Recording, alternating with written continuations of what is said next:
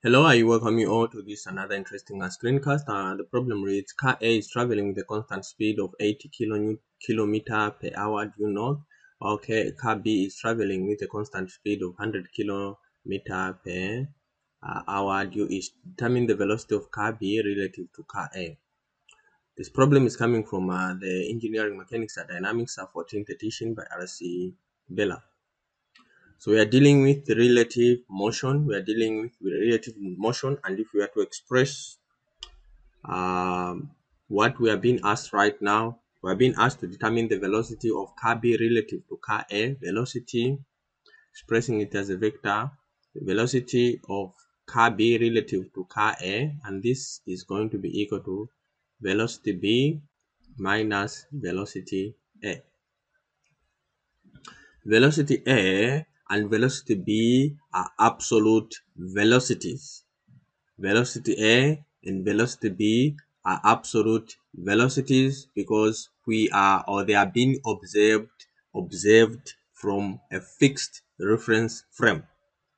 Velocity A and velocity B are absolute velocities because they are being observed from a fixed reference frame.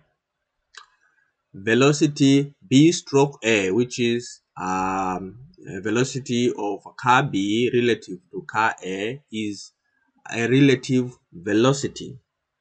Velocity B stroke A is a relative velocity because it's been observed from a translating reference frame. And in our case, our translating reference frame is going to be A. Okay. This is going to be our translating reference frame. Let me just indicate it. And we are going to give it, before I do so, let me first assign my fixed reference frame. Okay, I give it the coordinates. So this one is my fixed reference frame.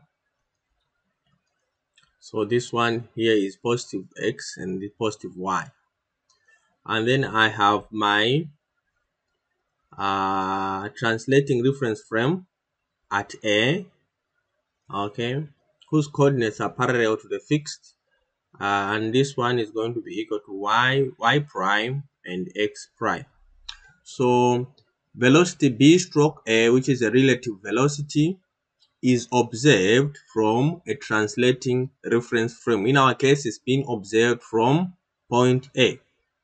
Velocity of car B relative to car A is being observed from the translating reference frame, which is where? At A. So x prime and y prime will translate, okay? No change in direction, okay? X prime and y prime will only translate and no change in direction. And therefore, we expect our relative velocity to only have change in magnitude, only change in magnitudes, okay? All right, these are the only things that we are going to be dealing with, because x prime and y prime only translates and no change in direction. Okay, that is very, very important. So so having said that, then we can straight away start working. So we know that our VA is equal to 80 kilonewtons. So I'll write it as a vector, 80 kilonewton, is up like so. Okay, so 80 kilonewton J. All right, like so. Okay, and VB is equal to 100 kilonewton I.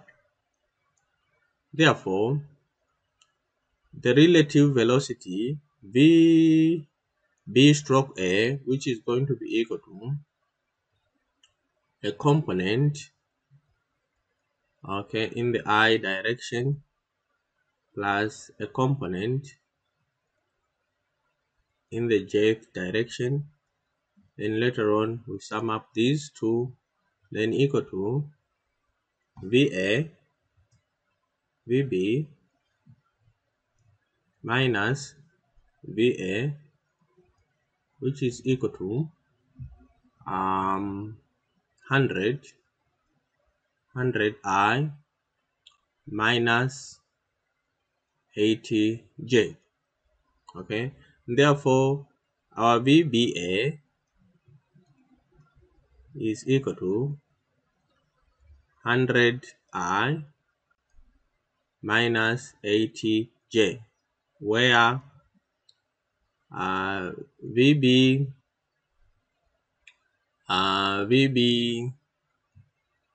this is the x component, this is the y component. VBX is equal to 100 and VBY is equal to minus 80. Okay, so now let's find the magnitude of our relative velocity using vector expression. So this is just going to be equal to, we have VBA x is squared plus VBA y squared, and therefore our magnitude becomes equal to, we plug in those values in there, so we have 100 squared plus 80 squared, square root of that, we have a 128.06 kilometers per hour. All right, so let's find this direction. So we'll say theta is just going to be equal to a tan inverse of VBA y divided by VBA x, and once we plug in those values in there, theta is just going to be equal to, these are the values here, plug them in, so it will be minus 80 divided by 100, and then tan inverse of that, it gives us a minus 38.66. Minus just shows that usually we measure angles anti-clockwise like so, positive, then clockwise like so is negative. So this is just what it means from the horizontal axis. Okay, so let's draw this.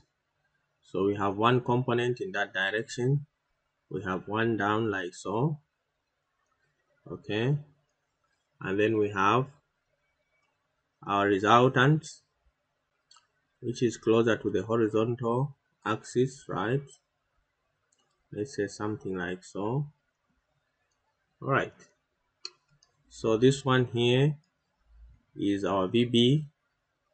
This is our VB like so, and then this one is our VB x, this one is our VB y, and then this angle here is our theta. Okay, so let's outline the final solution. So we have VBA, of course the components are there, we have its magnitude, okay, and we have its direction. Right, I think this is really about it, and I hope this video was helpful, and if it was, give me a thumbs up, like my video, continue subscribing, liking my channel. Bye bye, and I'll see you in my next screencast.